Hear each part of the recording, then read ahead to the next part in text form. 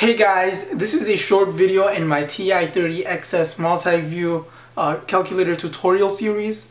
In this video, I'm going to show you how to find the log with any base on the TI-30XS Multiview. Without further ado, let's get to it.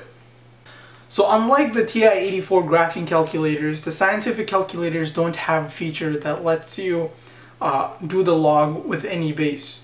The standard log base is 10. So when you want to do the log of a number using this feature, the base by default is 10. Let's say you want to find the log of 15 with a log base of 2, for example. The way to do it would be to do log of 15 divided by log of 2. So type in log, and this appears on the screen, log 15. So just close the parentheses after you type in 15. So this assumes that the log base is 10. Now divide that by log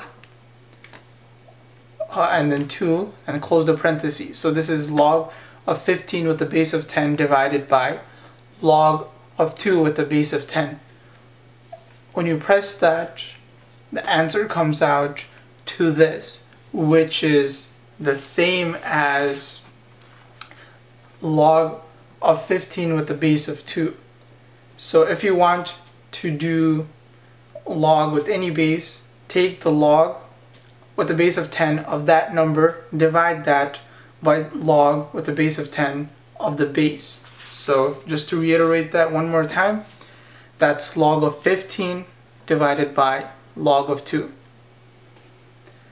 Hope this helps. As always, if you have any questions, feel free to leave them in the comments section. I'll try my best to help. If you haven't already, please subscribe.